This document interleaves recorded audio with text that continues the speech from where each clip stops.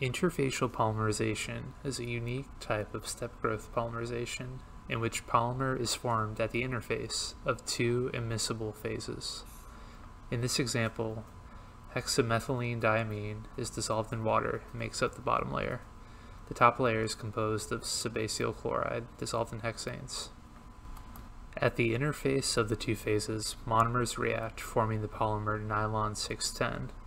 By carefully removing the nylon from the interface, polymer will continuously form until either monomer is depleted. Interfacial polymerization is a unique type of step growth polymerization as it allows for the formation of high molecular weight polymers without the need for equal molar amounts of each monomer. It can also be performed at ambient conditions.